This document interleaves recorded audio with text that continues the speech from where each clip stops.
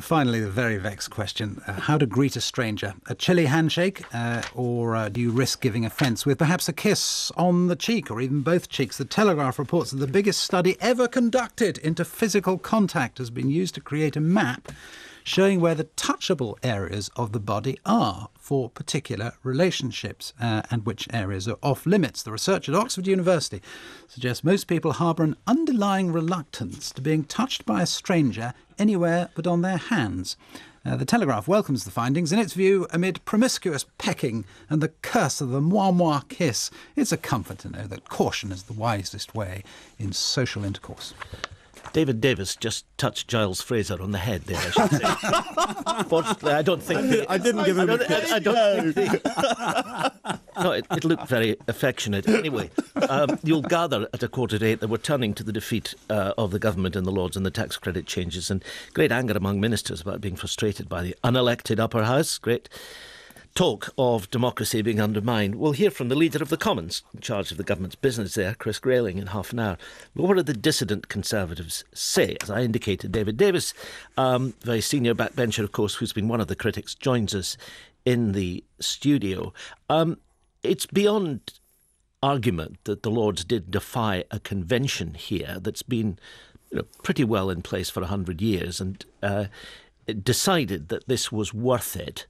Do you think it was? Well, the first thing is it's not beyond argument. I mean, the Clerk of the Parliament, the most senior authority on this, said it wasn't.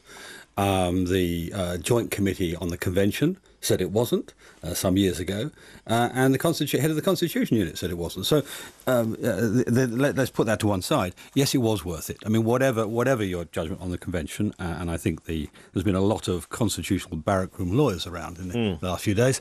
The simple truth is that this was an incredibly important, possibly harmful thing to 3 million people, thereabouts.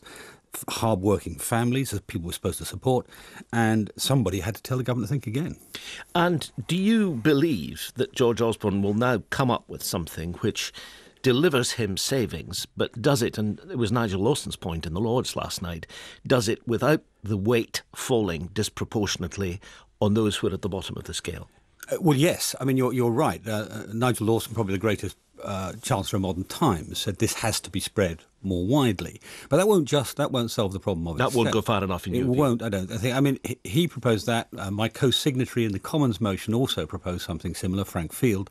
But the simple problem is that the people at the bottom of the pile can't afford anything, frankly.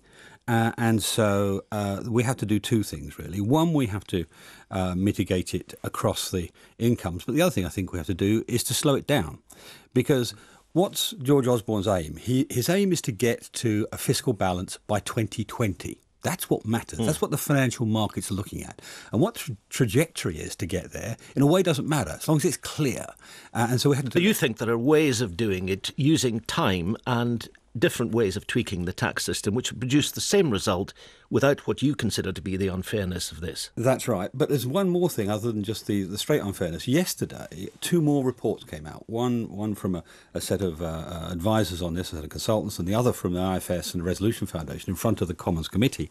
And what they said was it wasn't just unfair in terms of the way it fell, it also made what they call a marginal withdrawal rate 93%. In other words, if you're a very poor person earning at the minimum wage, you work a couple of extra hours, you only keep 7p in the pound. Well, that's bonkers. That's the opposite of what we're trying to do. So we need to fix that too. Let me turn to the other point with which we began, really, and that is the place of the Lords. I thought you were going to be stroking your... No. Now, it's clear the Prime Minister's announced some kind of review, and there's been some fairly blood-curdling stuff. Yeah. Talked about the Lords, and the papers are weighing in. The Telegraph and the Times are both saying, despite what you say about the clerk to the Parliament, that this is unconstitutional.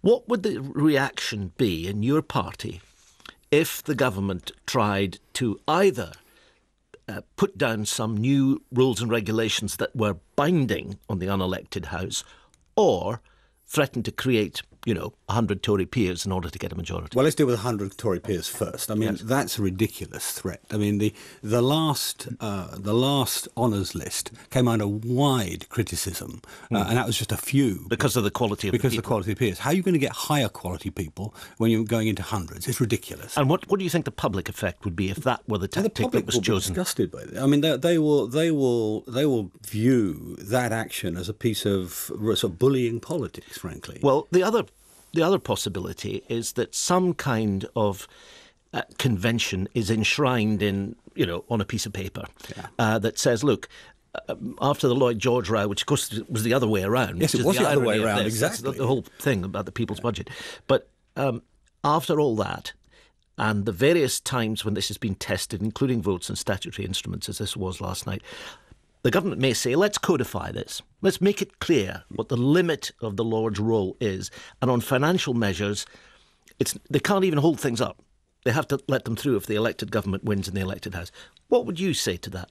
Well, if I were in the Lords, I would respond to that with a counter-proposal. I mean, this is the government, remember, that took through a constitutional bill, the Data Retention Investigatory Powers Act, in one day through the Commons. So its adherence to conventions is not exactly stellar. And of course, it's a very important point that the Lords, as part of the process, would have to approve any such thing That's if right. it was a change to And the their standing order. argument, put the convention to one side, their practical argument yesterday was that the Commons wasn't given a proper opportunity to review this because it's a statutory instrument. It was a yes-no. Yes. We couldn't reform it. If it had gone through as a part of a bill or as a bill, it would have been capable of being modified on the way through. David Davis, thank you very much.